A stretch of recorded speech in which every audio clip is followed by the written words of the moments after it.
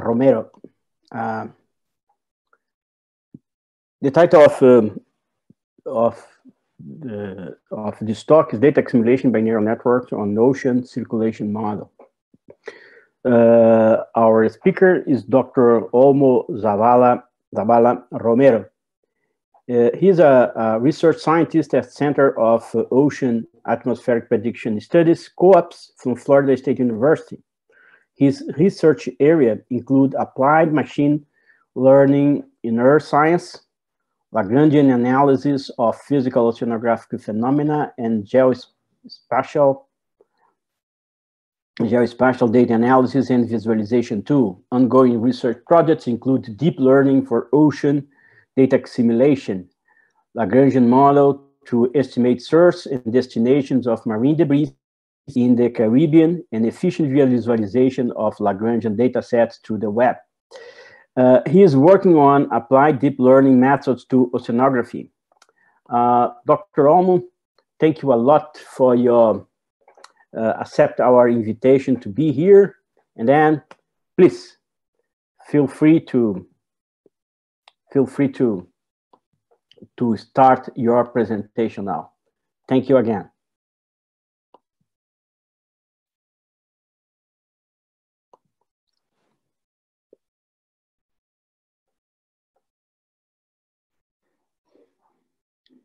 You can start your presentation when you're ready.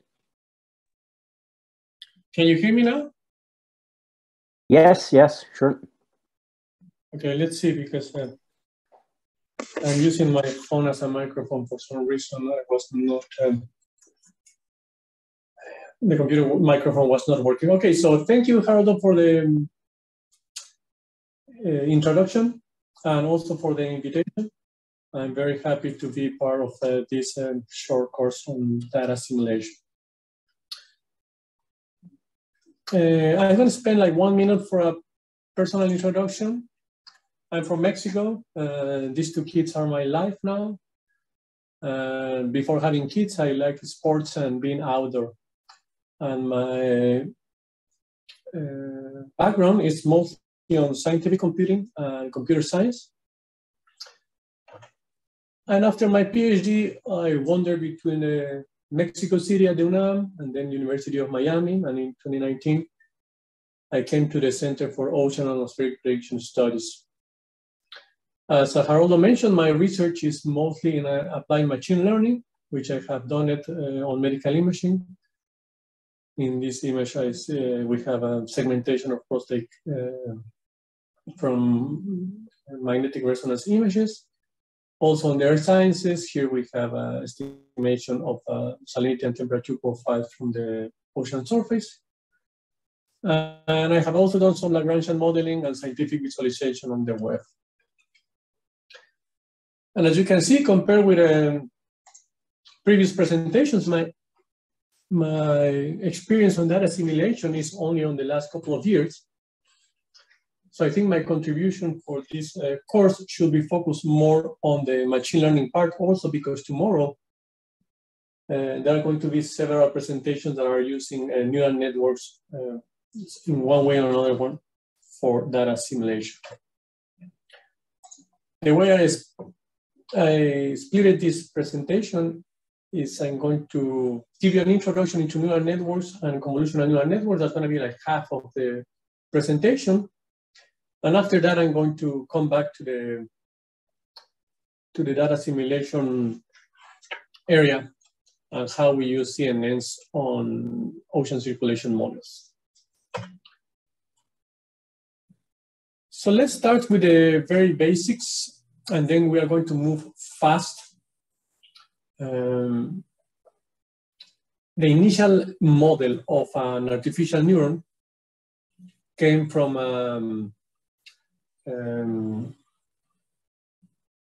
the initial knowledge of the biology cell at that point. And what we had is a nucleus of the cell that it connects through dendrites to other neurons. And then the output of the neuron has what is called the axon, and it can connect to other neurons.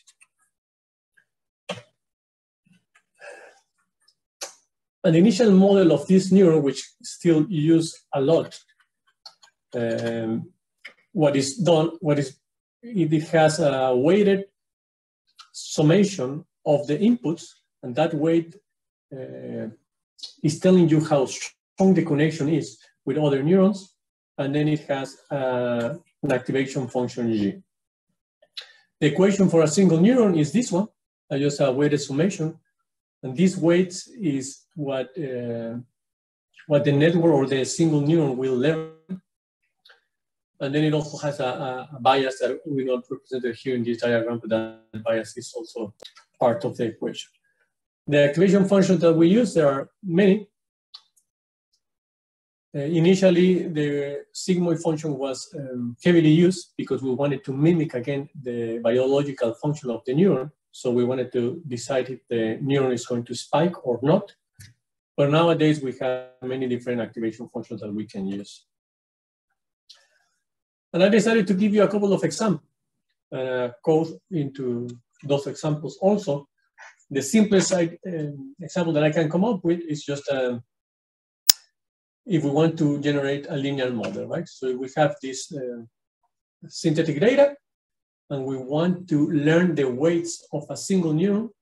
If we only have one input, a single neuron will have two weights, right? Weight 1 and weight 2. Weight 2 will be the bias. And the activation function, because it's linear, we don't need anything. We can use the identity. And then the loss function that we want is just a function that can tell us how good our model is. In this case, we are using mean square error, but there are also many other loss functions that can be created. How do neural networks learn these weights? Well, they are all based on different flavors of gradient descent. But what we do is we initialize our weights or all the parameters of our network randomly. Then we compute the loss function that is telling us how good our model is.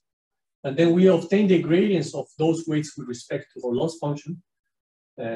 Modern libraries of machine learning obtain these gradients using the backpropagation method, and it's already there. We don't have to implement it every time. That's why it has been a boom of machine learning methods in many different areas. And finally, once we have that gradient, we modify the weights into the direction of the opposite to the gradient. And then we compute the loss function again, and that's how we can modify the weights iteratively. So let's go with the simplest examples. The two examples that I'm going to show you are made on PyTorch. The two main machine learning libraries available right now is TensorFlow and PyTorch. And even though I have more expertise in TensorFlow, the academic research groups are using mostly PyTorch because of several reasons. It's more so the examples I'm going to show you are in PyTorch. So the first part is just the imports. And then the second part here is just how we generate our synthetic example, right? Just a linear function with some noise. And this is how in part of PyTorch we define our model. So this is the line that matters. We are just going to generate a single linear CNN layer with one input and one neuron. And then all this part is just to plot how the model is. Because we initialize our weights randomly, if we run this section multiple times, you will see that the model that is being applied is it can generate different lines. The second step is we generate a loss function. As mentioned before, we are using the mean square error. And then the flavor of gradient descent that we are using is stochastic gradient descent. And then these are the steps of modifying the weights of the neural network. We first execute the model with our observations or with our examples. Then we obtain the loss function of the current model. We initialize our all the gradients to 0. And then here is the part that is doing the backpropagation, that is computing the gradient with respect of the gradient of all the weights with respect to the loss function. And then here we modify the weights of our single neuron. And you can see here, it's a very simple example, how we can learn a linear model without just a single neuron. And that those steps are the same for much more complex neural networks. What we are mostly changing is our flavor of the architecture of the neural network and also the loss function that we are using. Our second and last example for our toys neural networks is going to be this one, where we have a function that is not linear. And now we are going to show you how we can model non-linearities by incorporating hidden layers that have simple non-linear activation functions. I'm going to show you two cases, one where we have a single hidden layer and one where we have multiple hidden layers. And if we think about it, the function that the neural network is computing, if we just have a single layer, is almost, again, almost linear. We only have, let's say, two steps of non-linearity that occur, one on the first hidden layer and one on the output neuron. So let's test our second example. Again, the first part is just the imports of the library. Here we generate our synthetic data. And here are the three models that we are going to test. The first one is the linear one, the same one that we already used.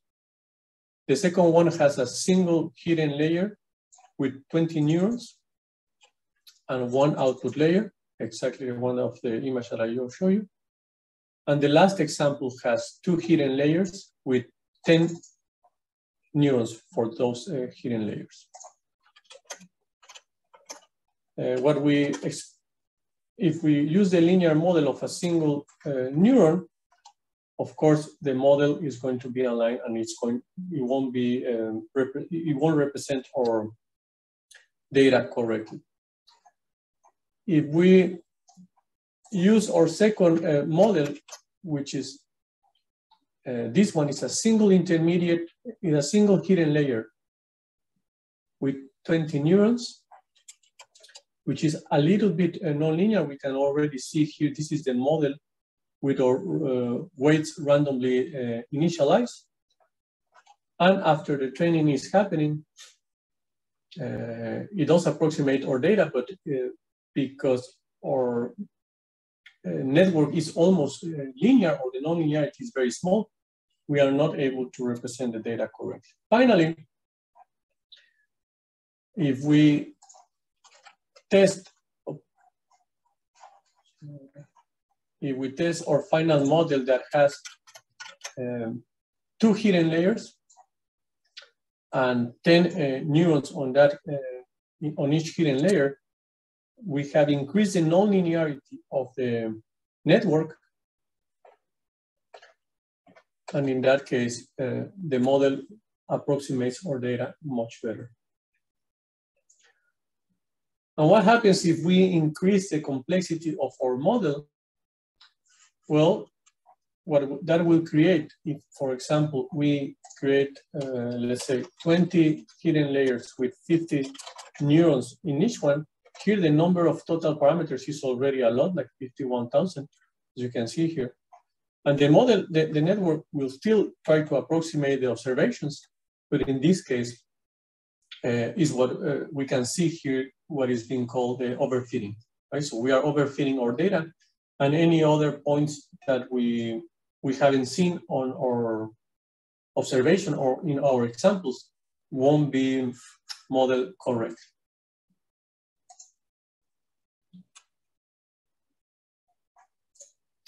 So here again, the two nodes that I want to talk about regarding neural networks that I didn't show in those examples. One is data normalization. If you imagine that we have two inputs rather than one, but the range of those inputs is very different. For example, we have input 1 that ranges from 0 to 1 and input 2 that goes from 0 to, let's say, 10 to the 5. If we do not normalize our data, the training process is much slower, basically because if we imagine the surface of the loss function that we are minimizing, it gets like very elongated into the direction of the largest range. So it is very important to normalize our data, even though I'm not doing that in our two examples that I'm showing. And the second one that I talk about a little bit is the generalization. Right? Right now, I'm using all our training examples for doing the training of the network, but in that case, I cannot control or I cannot predict how well the model is going to generalize when we have different examples. And the proper way to do it is you split your training set or your training examples into 3 different sets. One is the training set, the second one is the validation set, and the third one is the test set. And the train set is the one that is used to modify the weights of the network. Is the one that is used where we compute the gradients and we modify the weights and we do the learning of the network. But the validation one is used to decide when to stop the training. If we continue just iterating into the learning of the network, the model will get more and more approximated into the observation, depending how complex the model is.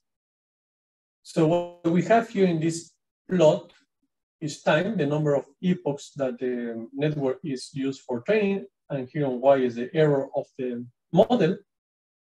So in every epoch, we are going to obtain the error of the training set and at the same time, the error on the validation set.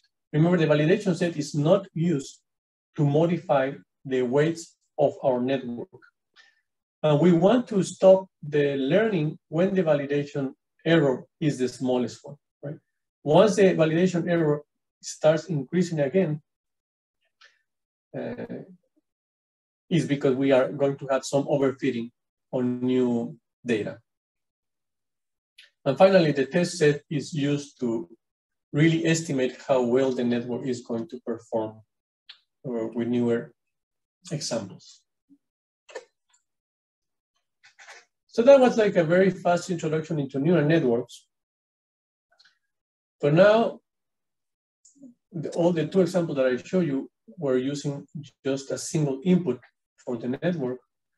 But if we think about images and we want to perform some type of analysis or modeling that uses an image as an input, or for example, if we consider a single field of an ocean model, like temperature, what we have here is temperature in the Gulf of Mexico. This is Florida, and this is Yucatan in Mexico. We can consider it also as an image, but every single grid point or every single pixel in the image corresponds to one input field, right, or input variable. So for a very small image of size 100 by 100, we will have 10 to the 4 inputs. And if we wanted to compute something that also outputs an image of the same size, let's say 100 by 100, following the same architecture that I show you on the previous examples, where the neurons are connected to all the neurons on the previous layer, we will have 10 to the 8 weights or parameters by just having a single layer. So that's won't be possible to perform computationally, and that's where the idea of convolutional neural networks arise. It takes into account 2 things. One is that it assumes the correlations between pixels are spatially correlated. And it also tries to reduce the number of weights by sharing the weights between the whole image. So now, rather than aligning our neurons like in a single layer, we consider the the spatial setup of an image, which is a 2D matrix. And now the weights that we have in this example is 3x3 kernel with 9 weights. Those 9 weights are shared within all our image. And the equation that is computed by that kernel is the one that we have right here. And this idea of filters, I mean, has been there for many years in the computer vision group. Those filters have been used to solve many problems. A classic one that you will learn on a computer vision class is the Sobel filter that is basically obtaining the derivative, vertical and horizontal derivatives of an image, but you can combine it to detect edges on an image. So if we apply this filter to this image, we obtain the following output. And similarly, you can obtain the following output if we use the second filter. It's only obtaining edges from the image. And there are also other filters, like this one, the mean filter, that is used to smooth or blur an image. So a final note on filters is that even though the examples that I'm going to show you right now consider an image with a single band, images are commonly photographies that we take are a composite of 3 bands, the RGB, red, green, and blue bands. And the proper equation of a CNN is the one that I show you. It convolves the kernel from each of the bands of the image, R, G, and B, and then it adds them together, okay? So a complete equation of a single layer is the following. So now I try to create, again, a super basic Hello World example on how we can learn this type of filters using convolutional neural networks. And what I did in this example is I generate synthetic images, which is a combination of sines and cosines. And from those images, I compute the Sobel filter, and I use that as an output to train our network. Again, we know that for this simplistic example, a single kernel should be enough to approximate this relationship between the input image and the output image. And the loss function is the same as before. We are going to minimize the error or the difference between the output, the image generated by the network. So let's see. These are only the inputs. Here is where we generate the synthetic kernel. Here I'm just showing you an example of what can we obtain if we combine the output of those 2 filters. So this is the Sobel filter on the vertical. This is the Sobel filter on the horizontal. Here we do the convolution of those 2 filters with respect to the input image. And here I'm just showing you the sum of the absolute value of the sum of those 2 filters. And this is the output that you generate. And here you can imagine that this may be something useful, right? the output is already related, obviously with the gradient of the image, but in this image we have sea surface height, and the gradient is related also with height and geostrophic velocities. So in our example, we are going to try to do the same. We generate 1,000 synthetic images of combined sines and cosines, and we compute the Sobel filter for those images, and that's what we are going to use to train the network. So this is the input to the network, and this is the output of the network, which is just the Sobel being applied to those 1,000 images. And in this case, we generate with a PyTorch a single filter that has one band as an input, one band as an output, or a single filter, and the size of our filter is going to be 3 by 3. And as I told you before, the number of parameters that that single filter is going to have is going to be 10, 3 by 3 for the kernel, and 1 for the bias. And initially, the weights of the model are randomly selected, so we don't have anything related with the y. This is the input of the network. This is what we want to learn, and this is the current state of our model. And if we iterate the,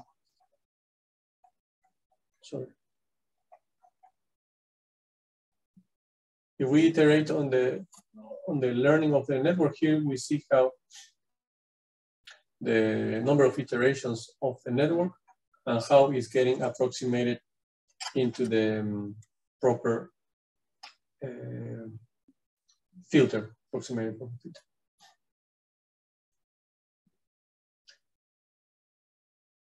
So we can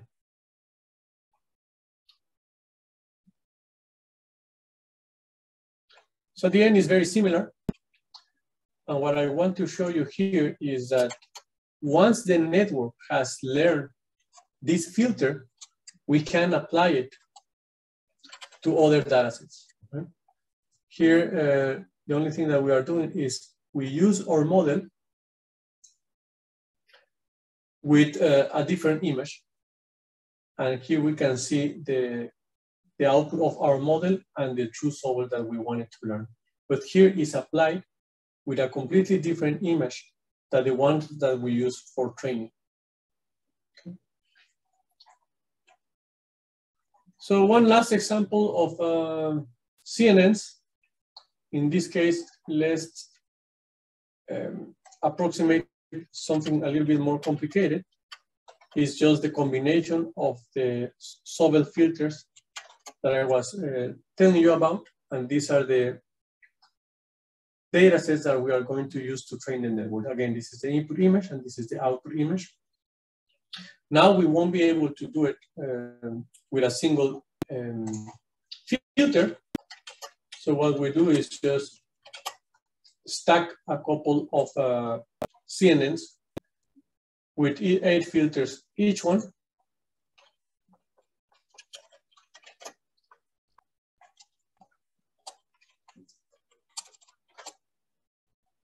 And here we already see that the input is not so similar. The output is not so similar as the input because we have more nonlinearities, even though the weights of our network are initialized randomly.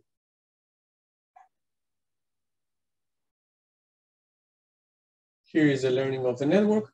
Again, this you should be able to very easily run those examples in your machine. And you see how after like 100 epochs, the model is already learned. I didn't mention it, but I'm also adding some noise into the Sobel. That's why the model is already looking kind of better than the prediction.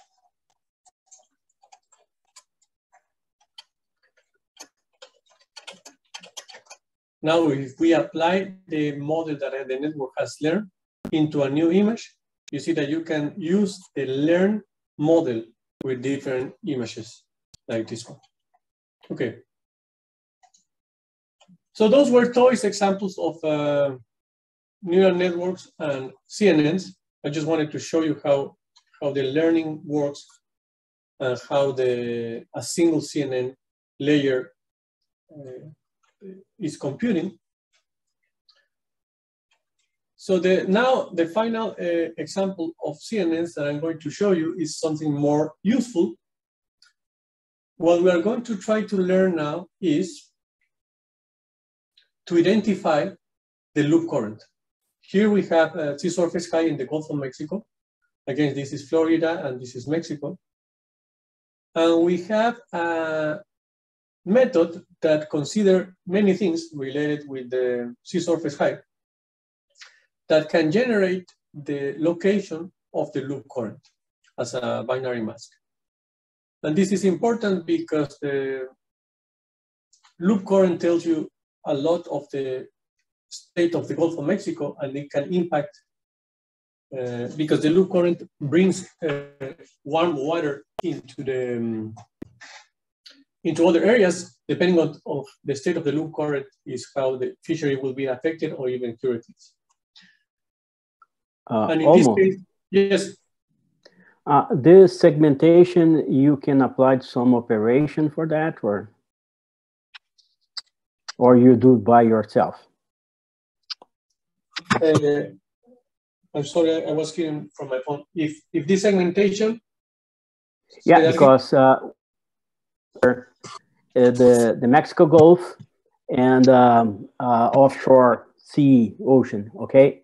And so if I understood, you try to identify the difference between these two types of water, doing that segmentation here by yellow curve here, just to identify these two different types of water.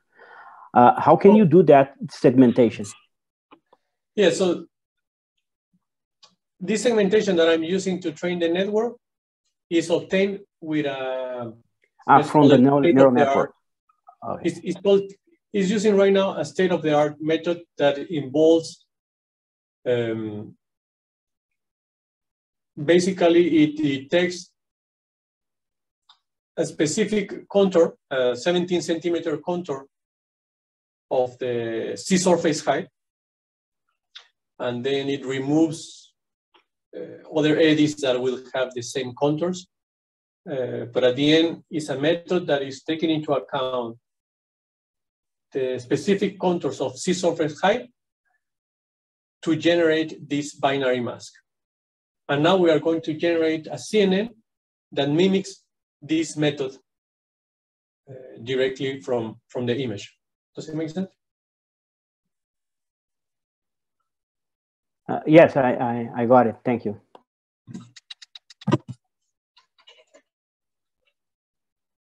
Yeah, so it's become really hard, sadly, because my microphone didn't work, so I can hear what I say from my microphone, from my headphones. So let's see. Okay, so now we read the data. Again, this data was generated with a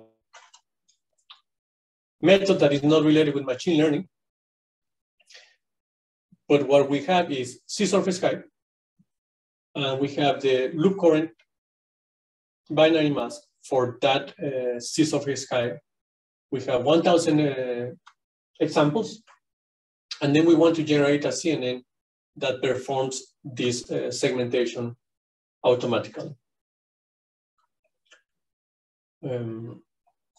We can try with a single CNN with one neuron, which will be almost a linear filter. In this case, just a total number of parameters is 26. But this is not very simple. So let me see if for some reason.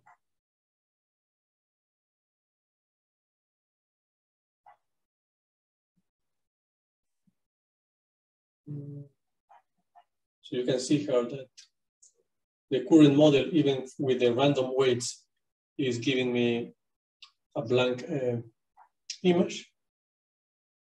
So let me see what happened here.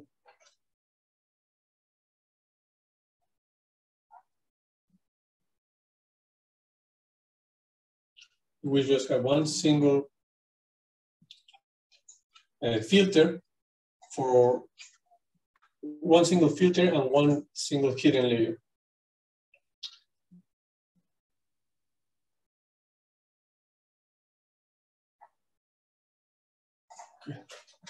Okay. Because we haven't talked about batch normalization, we are just going to remove it from here. I just want to mention that because the output of our problem is a binary image, in our last layer of the CNN, we want to have the signal function in this case, because the signal function will help us to generate something closer to zeros and ones.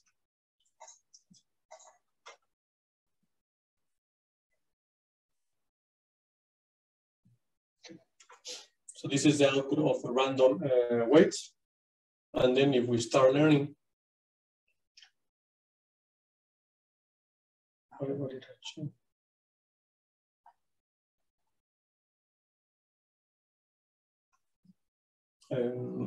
So again, this is when we are using a very simplistic model and the network is not able to mimic our problem, but it will increase the nonlinearity, which is this boom of deep learning is just increase the number of hidden layers to increase the nonlinearity of our model. Then we can try to approximate with this. Right now we have 4 hidden layers with 8 filters each one. Each filter is one of the kernels that I showed you before, like the subtle that we were approximating. With random weights, this is what we have. And after the learning, we can see how the models should get similar to our training data set.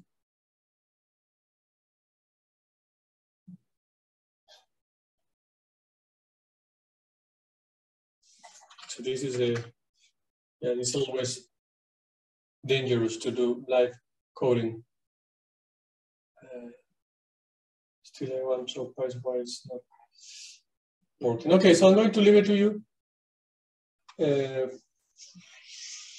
I'm sure there is something simple that I modify, but because I have the link at the end, you will be able to run it and you can see how this CNN works. Let me spend 1 minute and see if I find a mistake.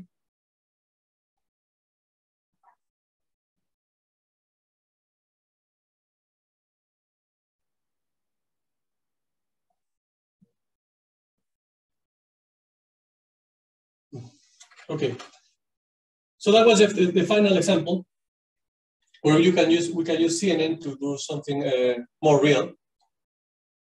And now we are going to move into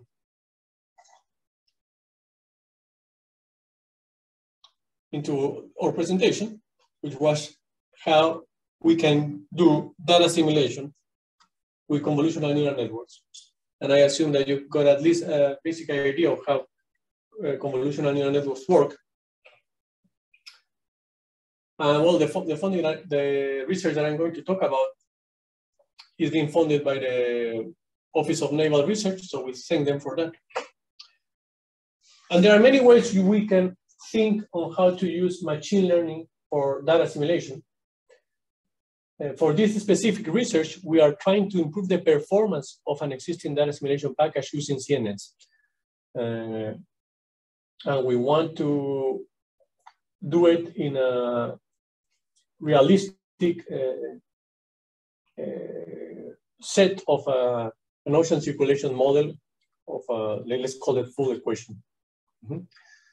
In this type of ocean circulation models, they provide basically 7 variables, which is UV and W for the currents, then the density, pressure, the temperature, and salinity. And the different models may have different parameterizations and implement numerical schemes, etc. But at the end, they are a combination of those physical laws that we have for the ocean. As it was mentioned before, the problem with these ocean circulation models is that we have some errors associated to them. One may be that numerical scheme that we are using is not perfect. Another one is that the grid resolution that we are using in our numerical scheme is finite. So there are some processes that we are not able to solve with the size of our grid. Here I'm just showing you some of the processes in the ocean and the related spatial scale to those processes. Then we also have some parameterizations on our equation that approximates our solution. And we also don't have we also don't know the precise initial conditions of our model. So that's also one of the errors that we have. And on the other side, oh, sorry, I'm reading a question here. Is the final output just a matrix with values for pixels? Yes. Yes, that was from the previous example, I think. Is the final output just a matrix with values for pixels? That's correct. So coming back to the presentation, then on the other side, we have the observations, ocean observations, and then we have many, right? We have satellite observations, ships, moorings, drifters. But all these observations, first they are sparse, even though, for example, the satellite will give you a good spatial resolution, that will be only for the surface. So we don't have any information on the depth of the ocean. And similarly, we have ships and moorings that may tell you the temperature and salinity for all the depths, but that will be only for that specific location in space. So we want to use data assimilation to improve the ocean models, and we can use those models for many things, to understand the real state of the ocean and also to make forecasts on time. So what we did is to test our CNNs.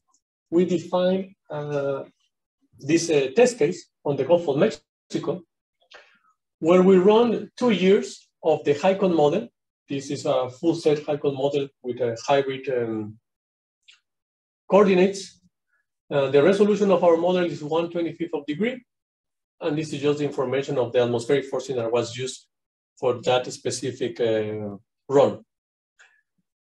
Then the assimilation, now we are coming back to the data assimilation work.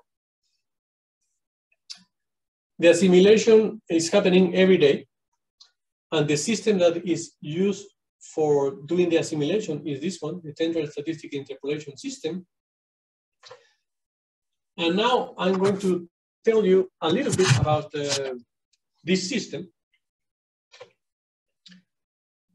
It's very simple in the sense that it's using optimal interpolation. And if it was, as it was mentioned before, I mean, this method was created, I think, on 75, but still there is always a lag between the state-of-the-art data assimilation methods and the ones that are implemented operationally. So this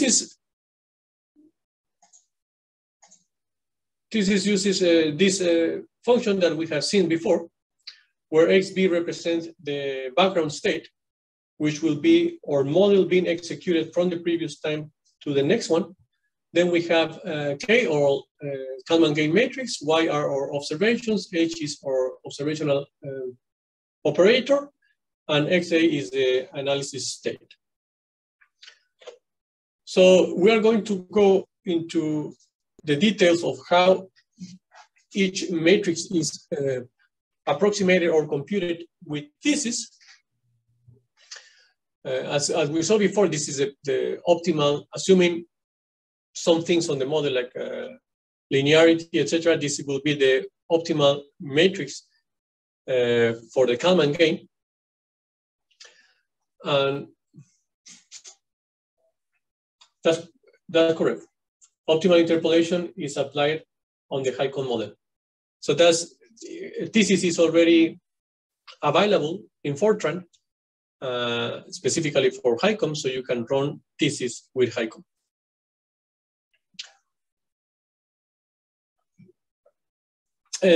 So from this equation, we have that P is a error covariance matrix that we don't know. If we knew it, then we can solve it easily, but we are going to see how we approximate it. H is the observation operator that we are going to discuss it later.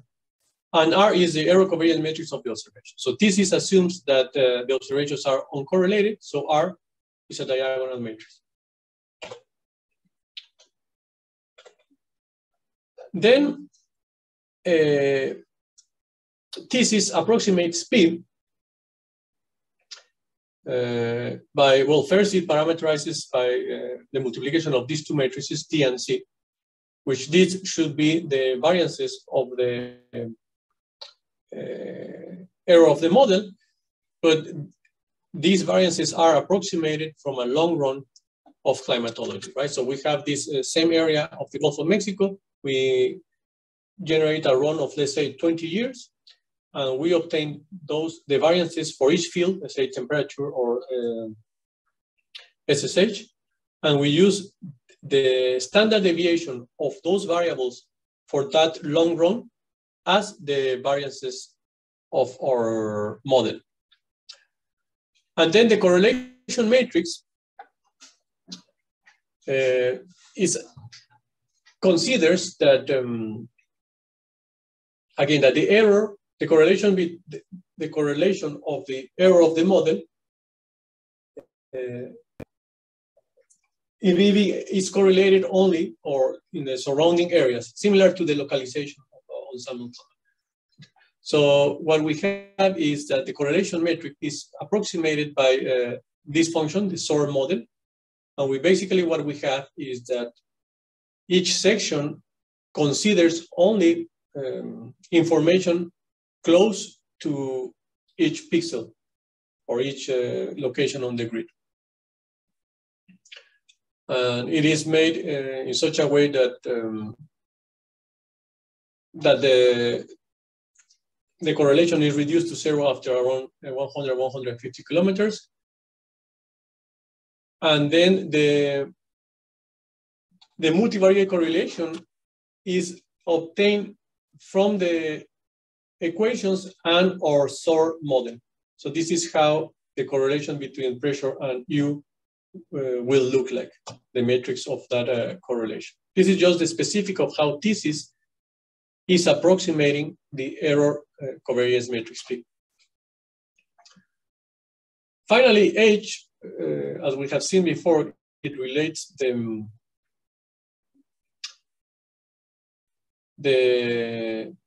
background state with or it projects the background state to the locations and units of the observations.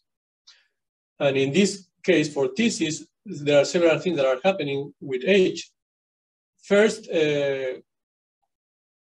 HICOM uses three different types of coordinate systems. This is C coordinate system, where each layer corresponds to a specific depth in the ocean. Then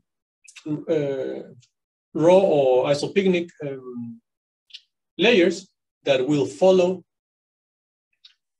the density in the ocean, and finally the sigma layers that will follow the bathymetry.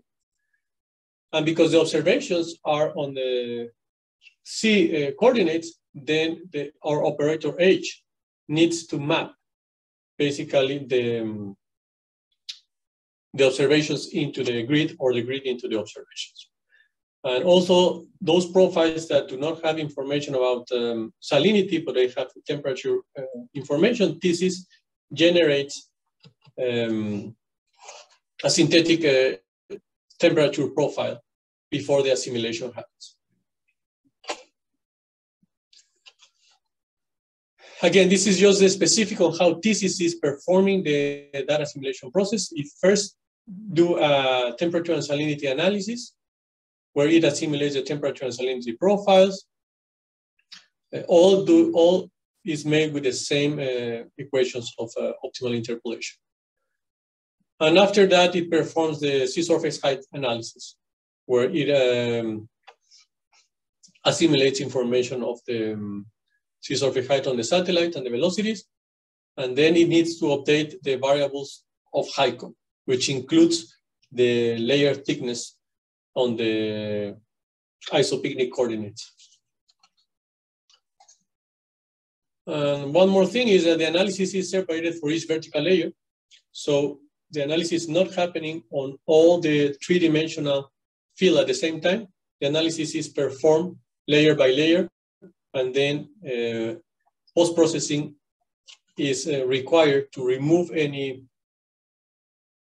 non-physical results, because at the end, the data assimilation system does not know the physical constraints. So there's a post-processing section where some correction is happening on for example, removing negative layer thickness that can generate biophysis. So to see how thesis works, here on the upper left, we see HICOM being the ocean model being executed without data assimilation. On the upper right, we have the satellite tracks that are being assimilated. On the bottom left, we have HICOM with thesis as a simulation method. And then on the bottom right, we have the product from Aviso that is an interpolation of the satellite tracks, which we can consider as not the truth, but as closer to the truth as possible. And we can definitely see that the assimilation run of HICOM with thesis is much more closer to the product from Aviso than the nature run, or the free run. So we could come back to our test case of 2 years of running thesis on the Gulf of Mexico, where we assimilate data every day. We are going to test assimilating sea surface temperature, and we are also testing how to assimilate the sea surface height. You can see that is very sparse on space, and you can see the tracks of the satellite. And to try to visually relate the variables on the equation with the fields that we have. This is, for example, sea surface height, and this will correspond to our background state. This is HICOM alone, executed from our previous time step to the next one. Then we have the observations on the previous day, in this case. Then we have the innovation, which is just the difference between the observations and the background state at the location of the observations. And then we have the increment. This is what the thesis produces.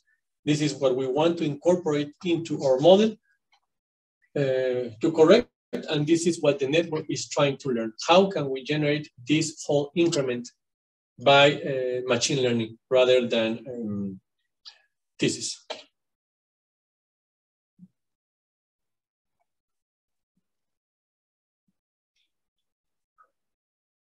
Is the ocean model uses initialization? Is the ocean model uses initialization procedure after the data assimilation process? So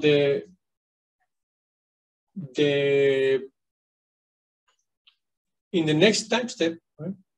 Then once the analysis is generated for the next day, this is what the model uses for the initial conditions. Right? So the HICOM, for the next day, HICOM uses the analysis to generate, and it evolves one time step, only with the numerical schemes of HICOM, and that's what we have as the background state. I mentioned that because in atmosphere models, after the assimilation, we also applied the initialization procedure in order to remove other non-physical information inside of the data. And what do you mean? I don't know if I'm not familiar with ocean modeling, so I ask about it. What do you mean for initialization procedure? Initialization procedure is a kind of method for removing the high frequencies in the initial data. So we have the initial condition, and after the assimilation process or whatever, and so you get your initial condition. And so after that, you apply the initialization. Initialization is try to remove high frequencies in the data. That is, this is a standard procedure in weather prediction. Mm-hmm. As I said, I'm not familiar with ocean model, so I don't know if you apply or not, because you mentioned that you need to remove some non-physical information, and so I'm just asking if you apply initialization or not. Yes, so not exactly, and I'm not telling you the details on how the increment is incorporated into the model, but yeah, you are correct. In order to reduce the high frequency waves that will generate if we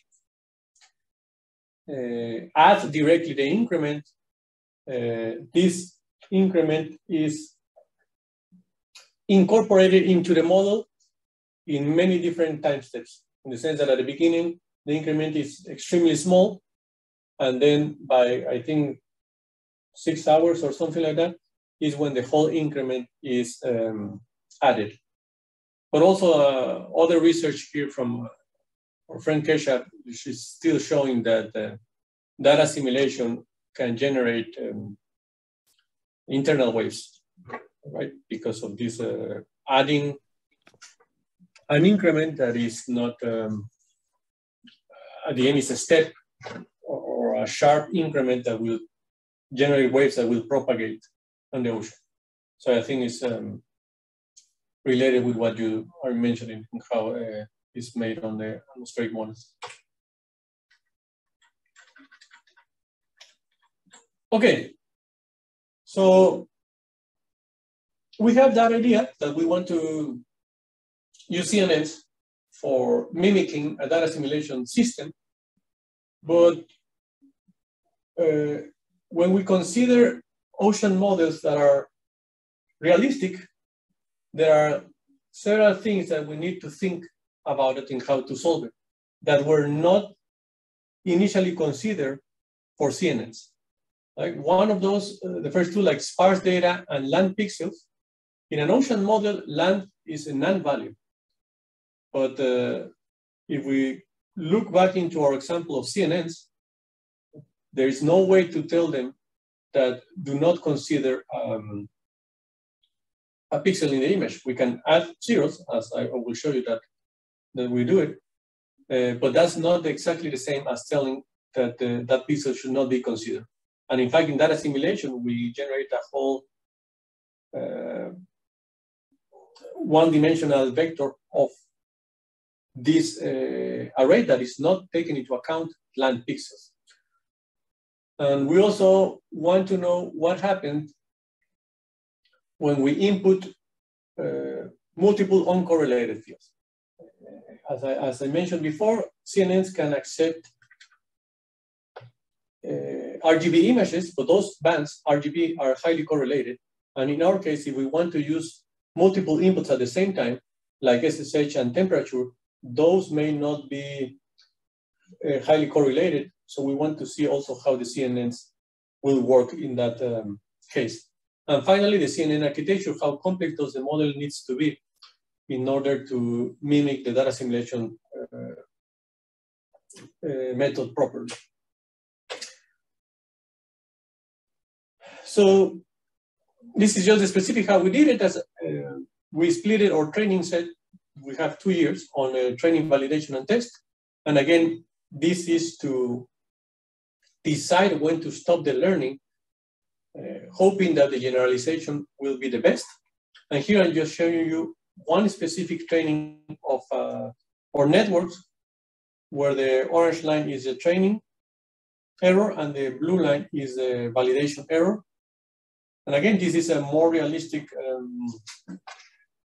learning that is not that smooth, but it's a good example that it shows you when the learning is stopped, which is when the validation error is the smallest one.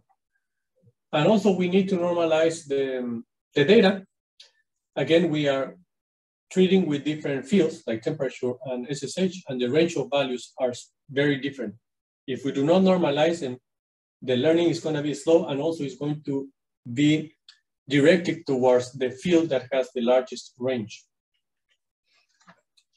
To start simple, we tested only, or we started testing a surface field only on 2D. And all these different examples that I'm going to, or experiments that I'm going to show you, are trained 5 times to generate some statistics on them. The loss function that we're using is mean square error. And as I mentioned, the training stops when the validation loss function is not reduced after 50 epochs.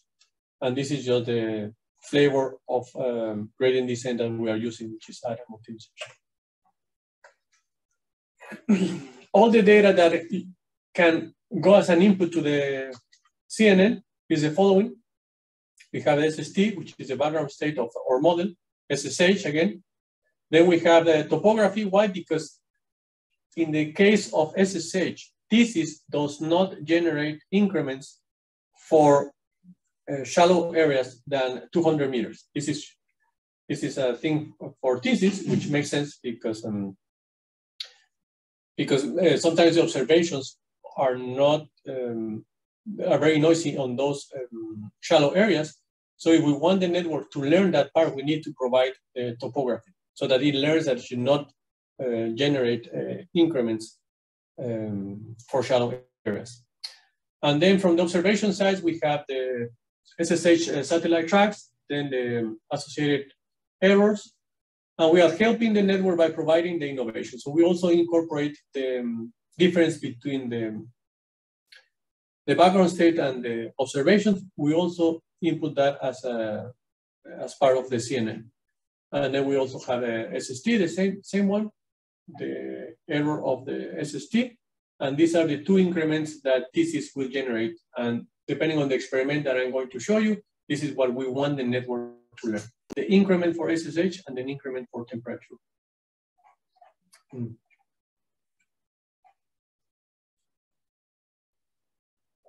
Yeah, I don't. So we are testing 5 different things. I'm going to explain each of them. The total numbers of models that we created are 75.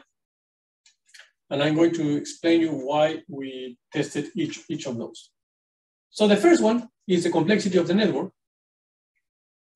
We tested basically 2 different architectures. One that I call simple CNN is just very similar as the last example that I showed you, which is just a stack combination, a stack CNN layers with 32 filters. The simplest one, it only has 2 hidden CNNs. And then we have what we call CNN4, CNN8, and CNN16. And the only thing that is changing between those is the number of hidden layers.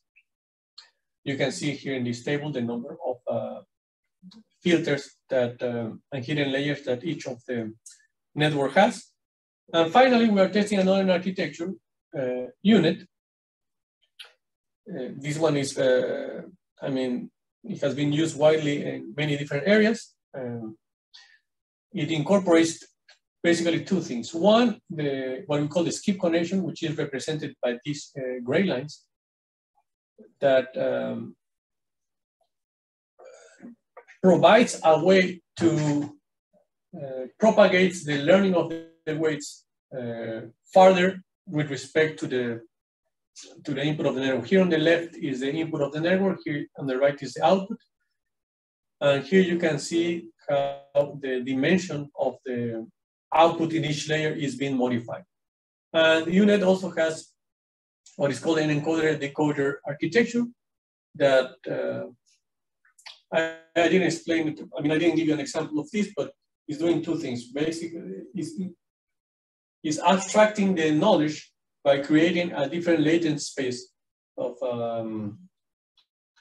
that does not correspond exactly with the same spatial dimensions. But well, I could spend more time explaining what UNet does, but the two main ideas is you have the skip connections and then the encoder-decoder architecture for abstracting knowledge on the encoding part. So here are the results. I'm going to explain this plot because I'm going to show you. Let me show you about the UNet. Let me show you because I have one question. It says Haroldo. Haroldo asks about the UNet. Is each image different fields? Are input treated with independent convolutions? Or all images are grouped as only one large image for convolution processing? Okay, so that's part of the things that we are testing. So we are testing. They are all. This is only a 2D UNet, which means that each field, because we are only working with surface fields, each field is treated as a single band of an image, like an RGB image. And that will change depending on the inputs that we are testing. As I will show you right now, we tested by only using SSH and the SSH error as an input, or also combining temperature and SSH as inputs. And when we move to 3D, we could try to separate the inputs into the UNet by field, but that's something that we can test like a future research. Okay, what we have here, we have each column is a different experiment that we have. It's a different CNN architectures complexity that we are testing, and on Y is the mean square error that we obtain for those 5 runs on each similar training. And this is nice. We see two things. One is that the more complex networks reduce the error of the model. And one more important thing is that here I'm showing you the error on the test set. So this is only the last 2 months of the 2 years, which the network has never seen before. So it does tell you information on how better the performance is going to be for different, for dates outside the training set. So more complex CNNs are getting better results. And the UNet, which is taking into account the skip connections and the encoder-decoder, is the one that obtains best results. But I think second things that I want to show you here is that even the simplest model with only 2 hidden layers is only 1 order of magnitude higher error than the most complex UNet architecture. So the second thing that we tested is the window size. But if we recall how the CNN layers, in this case, what I'm talking about, the window size is the initial input of the image. Why? If we train the CNN with the whole domain, we can expect that it will not generalize correctly to a different domain. Why? Because the length, there are many things that are associated with this specific domain, like the land location. Right? If we train this network with the Gulf of Mexico, we will not expect it to work in any different domain because it will be tightly related to the land. So what we did, okay, let's see if we can train the network by randomly selecting areas inside the ocean. This will, it could provide a model that it will be much more general, but of course it cannot consider or take into account the specific location of the model. If I train with the whole domain, the network can learn weights specifically for one location. If I randomly select windows for each example inside the ocean, the network will not be able to learn things specifically for each spatial location. I don't know if I can explain that correctly. But so what we tested it was exactly that, right? We can use the whole domain for input, or we can randomly select windows of different sizes inside our domain. And these are the different sizes that we test. And this is what we obtain. There is a clear relationship between the size of the window that we are using with the performance of the network. And most importantly, when we use the whole domain is when we obtain the best results. That's correct. The inputs of the network are the observations and the background. These are the input fields, SSH and the error or the, well, yeah, I'm not putting you all the inputs here. Is the SSH, is the topography, is the SSH error, the error observations, and also the innovation, which is the difference between the background state and the SSH. All those four goes as input into the network, and the output is the increment. The output of the network is the increment of the model. So if we go back a little bit, right? The output of the network is something like this. Is the increment of the system, which is, if we wanted to relate it to the data assimilation, is all this term is what we want the network to learn. Okay.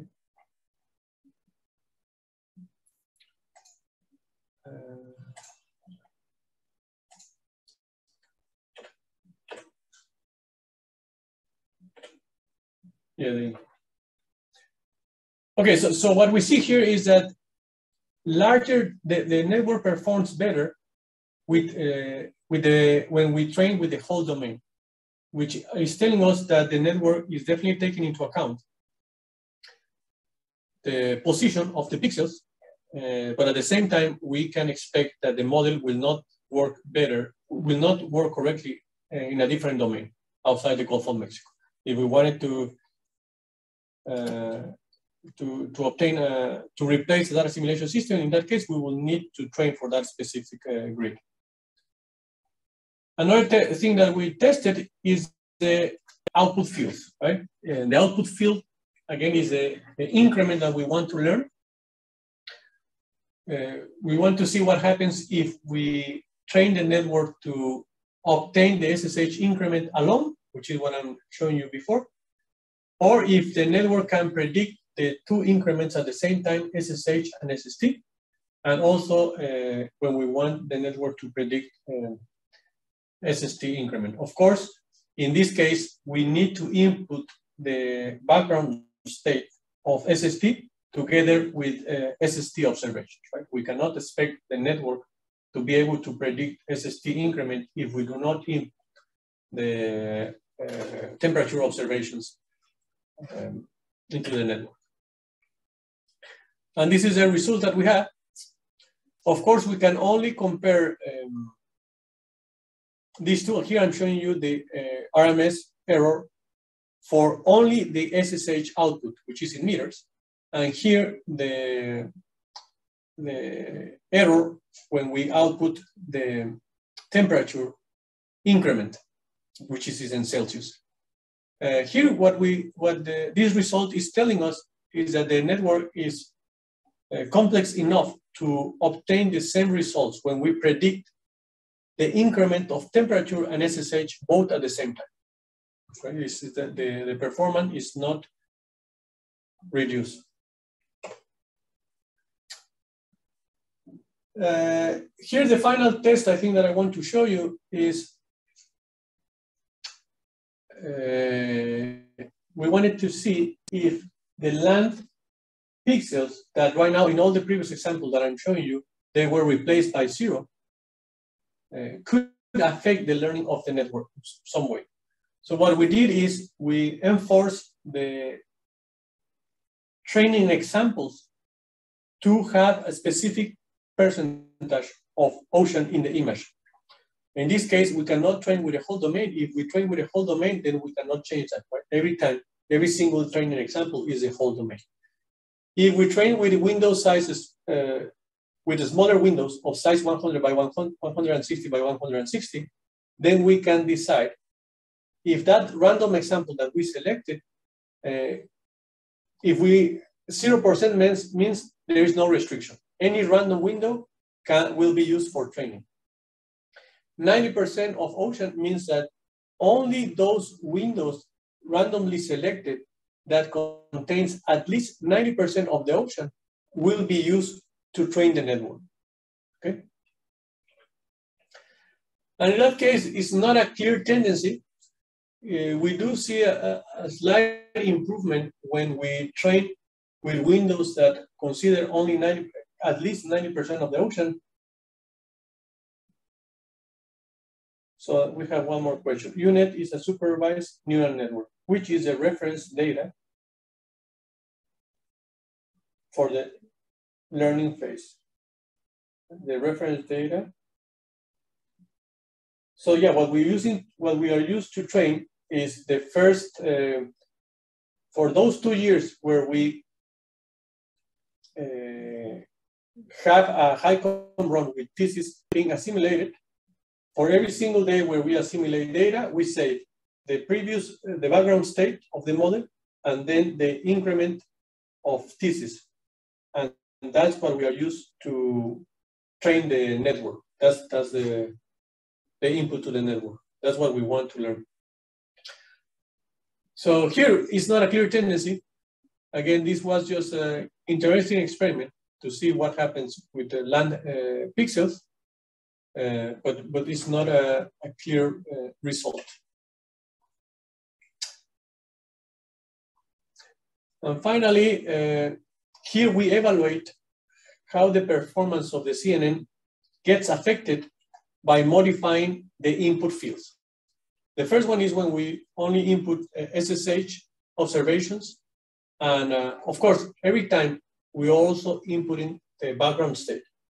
The only thing that we are modifying is if we also, additionally, we input the innovation, the SSH error on the observations, and what happens if we include additional information like SST. And even more when we incorporate all this information, SST, SSH error, SST error, and the innovation into the network. All just to predict SSH increment in this case. And what we see is that, which is expected also because thesis does take into account the error on the observations to make the analysis. So the CNN performs a little bit better when we incorporate that information as input, which is the SSH error on the observations is performing a little bit better. So that's it. From all those experiments, if we obtain our best model, which is the one that I'm showing you here, those options, this is a snapshot of what we will obtain. This is an increment of SSH generated by thesis. This is an increment of SSH generated by the CNN, and this is the root mean square error. So you can see that the overall patterns are very good, and the mean square error, the root mean square error is around 4 millimeters for the whole test data set. Here I'm showing you the same, the mean root mean square error for all the days on the test set. Still, we need to investigate what happened on those days where the errors are large, but you can see that they only go from 4 millimeters to 6 millimeters. And this is again the error obtained on the test days. And here I'm just showing you visually the results of those examples. Again, those examples were not used for training or for validation, but again, I'm going to show you that I'm going to discuss how how true is that information that the network is going to be able to generalize to other dates. Similarly, here are the results for SST. Again, the overall patterns and values are very similar, but we do get, sometimes we do get errors close to the coast. First, because the increment is already large on SST. And second, because as mentioned before, CNNs do not really know what to do close to the land. For the CNN, these are just zero values. So it may not be so easy for the CNN to represent high values close to them, to land. Yes, I'm going to discuss the CPU time right now. So these are the results for the, I have still 10 minutes. Let me go to the comparison of the computational time. These are the results for SST, and you can see the error is around 1/10 of the degree. But in general, the patterns are very similar. And just I want to mention here the generalization thing. The 2 years that we evaluated were 2009 and 2010, but it was mentioned in another presentation, which is true, that the test dates, which are just the last 2 months of those 2 years, the state of the ocean may be very similar to the training examples, but the network may not work correctly on states of the Gulf of Mexico that are very different. So in order to test that, we did we run a HiCon with thesis for 2 different years, where we tried to find years with different Gulf of Mexico states. In 2002, the loop current is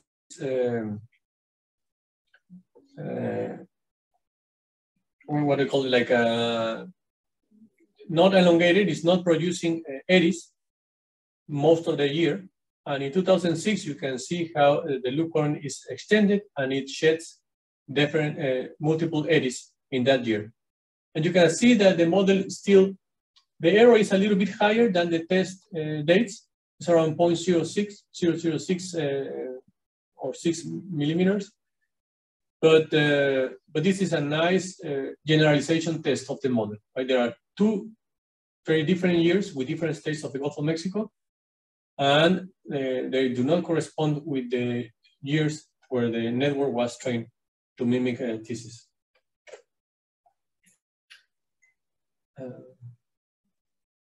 One more question from Vinicius, let me see. Are these results only a difference of analysis and observations field?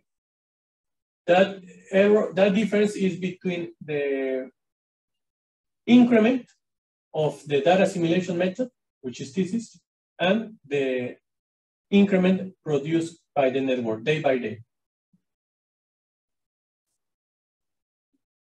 Yeah, I'm not considering any difference between the observation per se and the forecast, because the observations, they also have yeah, we could do something like that to test the error exactly with the observations. That will be another option, definitely. So here I'm showing you for those 2 years that are very different than the training scenario. And finally, we come back to the initial idea was to improve the performance of the data assimilation system. Right? So how long does thesis take to do the data assimilation part? This is, again, it's a very simple model. To start with, we don't have an example. The time that takes for thesis to run the assimilation for 4 fields on all the depths are 21 seconds on HPC here at Florida State University for 32 processors, and only 8 seconds on 96 processors on the cluster on the Navy.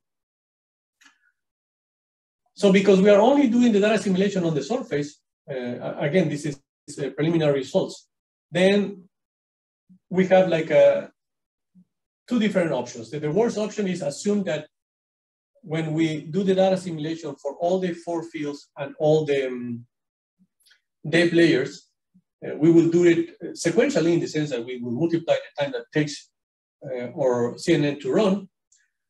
The UNet, which is the one that is obtaining the best results, takes 0.042 seconds to run a single data assimilation.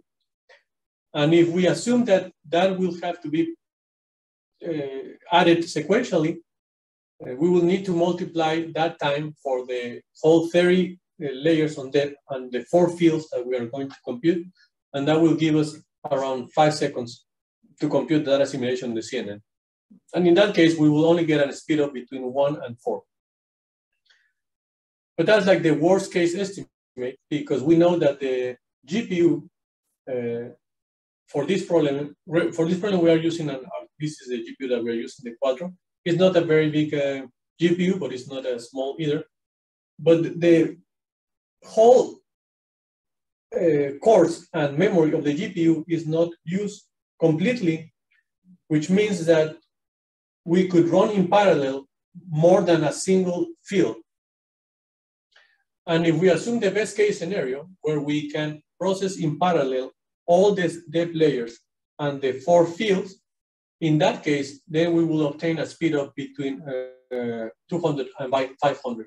Again, the comparison is not straightforward, because one thing is running on the HPC, on the cluster, and the other one is running on a GPU, which has many more cores, but there are smaller cores and many more, much more smaller cores. So again, it's still, it's interesting, this result. We can definitely obtain some speed up with the CNN. The results are similar. And if we were mimicking a more computationally expensive data simulation package, assuming that we can still do it with a CNN with similar complexity, that improving performance could be even larger.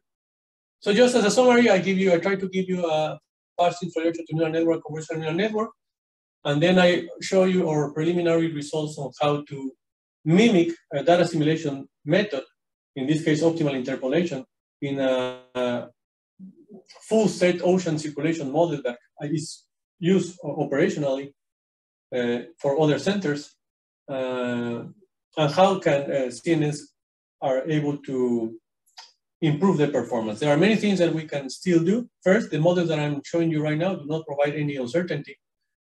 Maybe training Bayesian CNNs will help us to tell us where should we believe the output of the CNN. And still incorporating the CNN into the data simulation pipeline of our operational ocean circulation model still have some technical challenges. Again, because current models are executed in Fortran in a cluster, but the CNNs are normally executed in the GPUs. So we will need to find a way to incorporate that execution in the pipeline. That's everything. Thank you. If you have questions, I'm happy to answer. All right. Thank you. Thank you a lot, Dr. Olmo. I already addressed some questions to you by chat, and very good job. I enjoy your results, in particular with this application of subdomains in try to identify the performance from the data neural network using the whole domain and using different windows. That's very good. That's very good. I think that's one smart idea. I enjoy it. Thank you. There is let me see if there is, I don't know if there is other comments or questions here in the chat.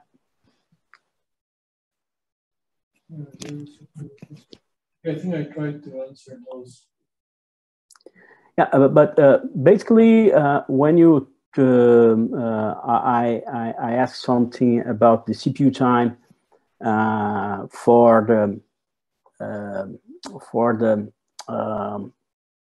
but I'm not considering the learning phase.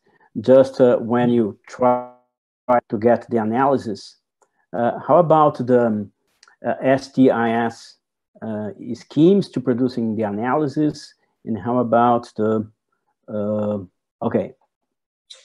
Yeah, so yeah, right. I mean, here I'm not putting any time about the training. With all the training, it's not that large in this case. Each single example of the 75 experiments that we did, it takes around 2 to 3 hours to do the training. Of course, all those experiments, we were investigating the behavior of the CNN. Once you come up with a proper model that is going to work, it will take you a couple of days. Again, we only train with less than 2 years of data.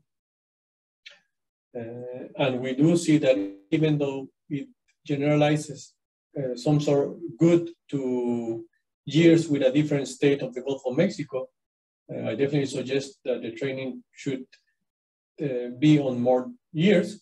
And more importantly, you want to do the training with examples that are different with each other, right? It's not useful to train for 10 years where the state of the Gulf of Mexico is exactly the same. So we always want to try to find examples that will be a good representation of the whole domain. Again, all right, but okay, and then for example, for this domain in the Mexico Gulf, for when you compute the CPU time for each data assimilation cycle for HICON, in terms of CPU time, when you using the TSIS,